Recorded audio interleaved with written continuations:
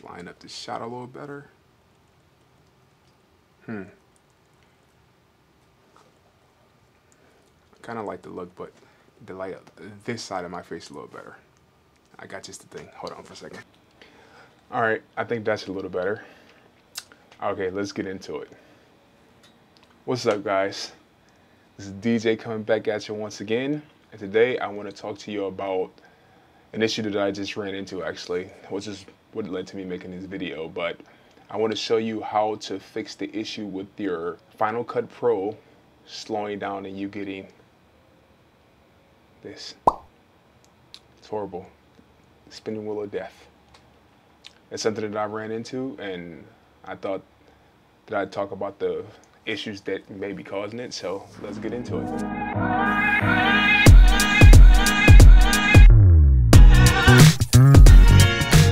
Okay, what's going on? My name is DJ. I'm a content creator, YouTuber, videographer, sometimes photographer, and all-around tech guy. The one issue that I wanted to talk about in the video was an issue that people are having with Final Cut. This is something that I read about before, but I noticed I bought a MacBook Pro, a newer one, like I think it was a 2021, 2022, I believe. I think it was 2022. I bought it. It was working great when I first got it. And then after about 6 to 8 months, after a few updates from Final Cut, it started to slow down. I started noticing issues getting the circle of death.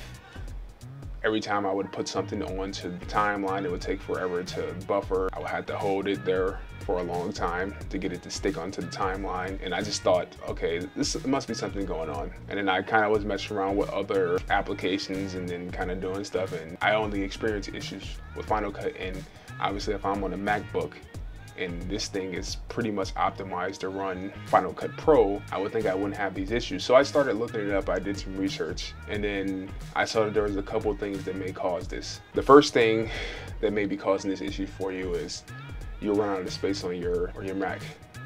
If you have too little space, it will make your Final Cut and other applications run slowly. The thing that I would tell you to do is, I made a video about this before, but kind of clearing out your optimized media and deleting those unused files from previous things that you've done as far as other edits and stuff like that.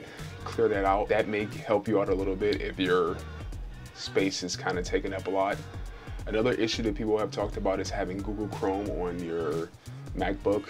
If you use that as your primary browsing system, a lot of times that could cause problems as well. And the final thing, and the most apparent thing to me that I didn't know, was the thing that was the issue for me, is just completely deleting Final Cut and then reinstalling. And I know people are gonna say, well, no, I don't want to delete Final Cut, because if I delete it, then I'm gonna have to worry about reinstalling, kind of doing all that. No, you don't have to worry about that at all.